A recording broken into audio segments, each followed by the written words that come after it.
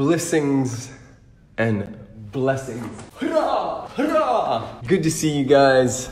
I am having a fantastic day. And a part of this day was a moment or two where I was pretty damn triggered and really upset. And that is the topic of today's conversation. Anger has many faces.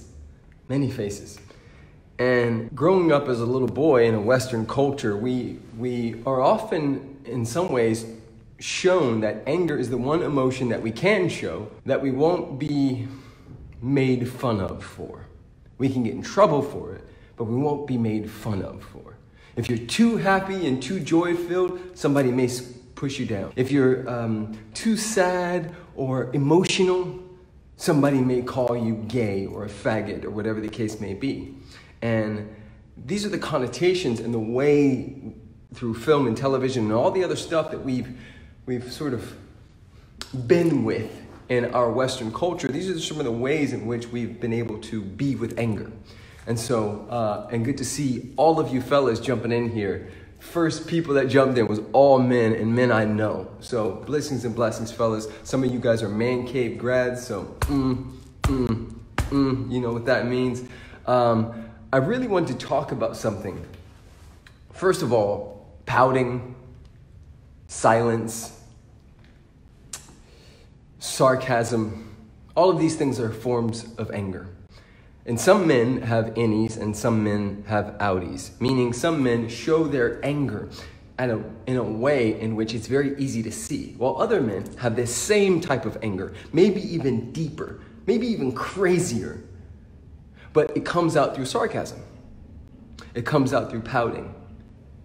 It comes out in these ways in which we emotionally feel like, this person is like sucking the freaking air out of the room, but it's not so crazy that we deem it a problem or an issue. And as the title suggested, punching a wall is actually better than, and type yes if you're on here and you have punched a wall. Just type yes. If you've ever hit a wall or grabbed a chair and like sort of threw it or like punched your own hand or something like that.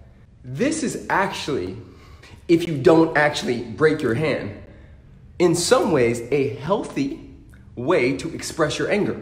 And it is 1000% better than stuffing it down. Denying that it exists.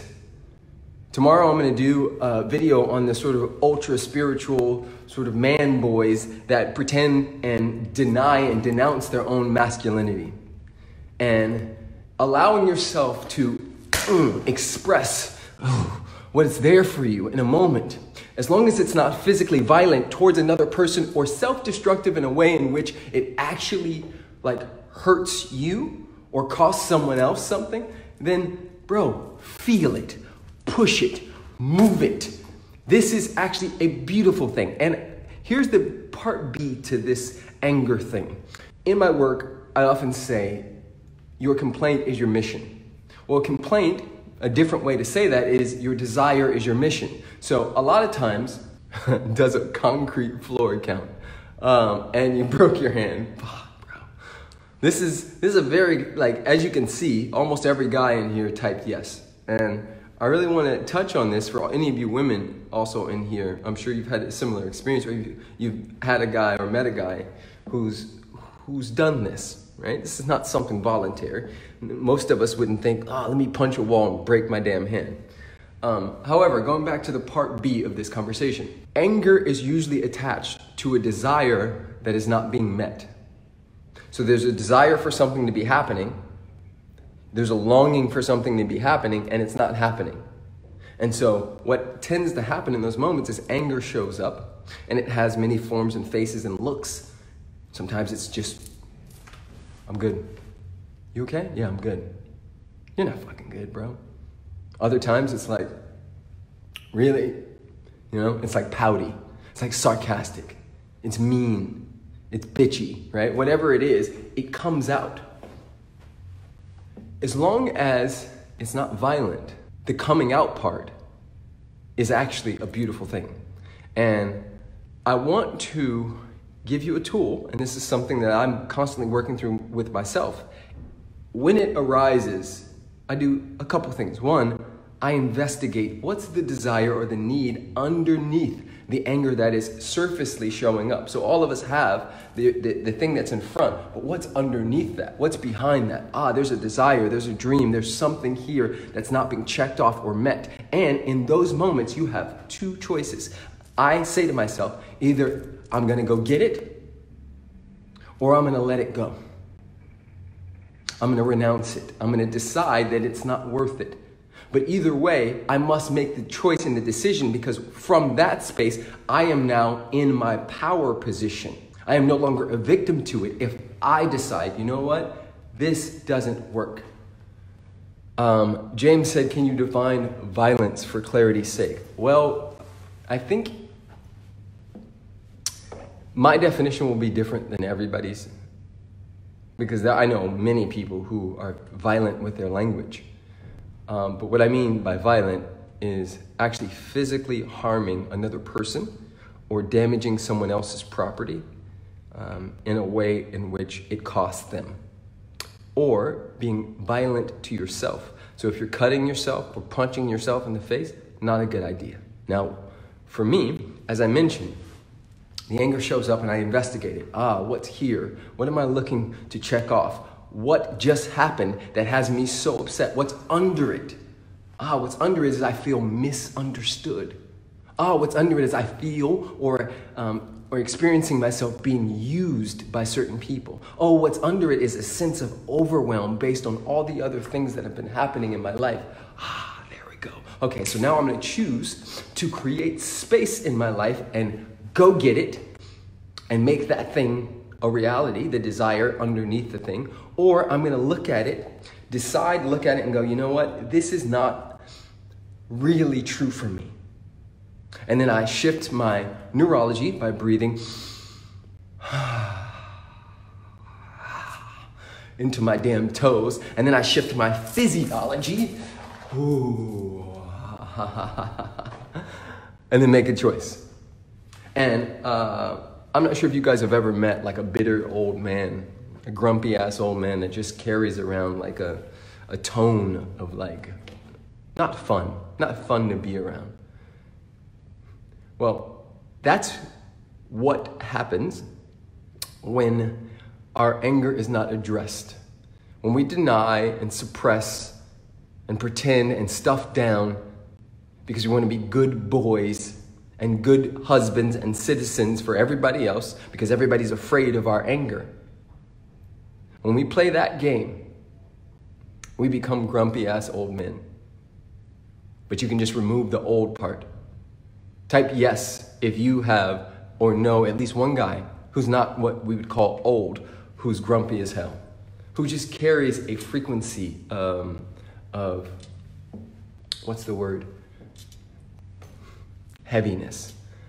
James, put your question back in here. Somehow I'm not seeing where, I saw quite a few questions actually. When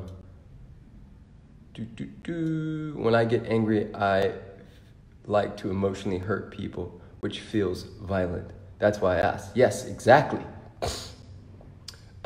Which is what I said. My experience is that I know quite a few people who linguistically are deeply violent and use those linguistics to emotionally abuse people. This is definitely a part of it, which is why in our teachings and what we do in Unleash the Beast and in Man Cave, which starts July 27th, for any of you guys who are hearing this and you're understanding that you need a brotherhood, you need a path, you want to have a crew to do this work with, July 27th, PrestonSmiles.com/Man Cave. But in our work, what we teach and remind people of is that we are still animals. The reptilian brain still exists. And just like all the other animals on the planet, right? When a dog is upset, they growl, they bark. When a cat has an experience, it hisses, right? It matches the experience with expression.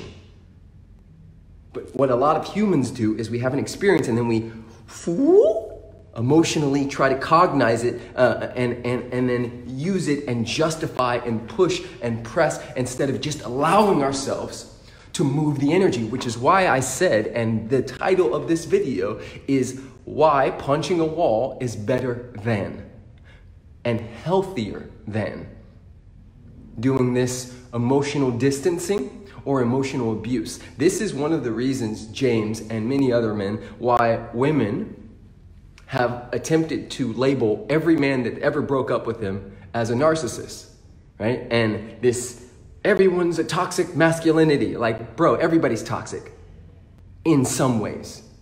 I know and coach thousands of women who are assholes. So, but this is a part of it, right? I think, my opinion, is that most men are afraid of their own thump. They're afraid to actually rev the engine, pedal to the metal, and move. And so because they're disowning their own, right? Because they're disowning that aspect of themselves in their career, in their family, in their friend groups, wherever it is, because they're disowning it and then hiding behind the computer screens and jacking off all night to porn. When the time does come where they're triggered and they're experiencing all of this stuff that's coming up, there's a poof, big explosion. And the explosion happens in multiple different ways. And so it's our job, our duty as conscious men, as brothers, understanding that iron sharpens iron, that only a conscious man can support and raise up and help another conscious man. That's our job, to lean in, to love on each other, to do this work together. Not so that we fix ourselves, but so that we elevate the conversation about man. Because I don't know if, I'm sure, I don't know about you, but like, I meet so many beautiful, amazing, kind-hearted, amazing men. A lot of which are on this live right now. I know you guys. I've met you. I've hugged you. I've been in your space. And yet, there are a bunch of people who may consider you and are judging you because you're a man. Nothing but love. Truly, truly, truly appreciate each and every one of you. From my heart to yours, thank you. Peace.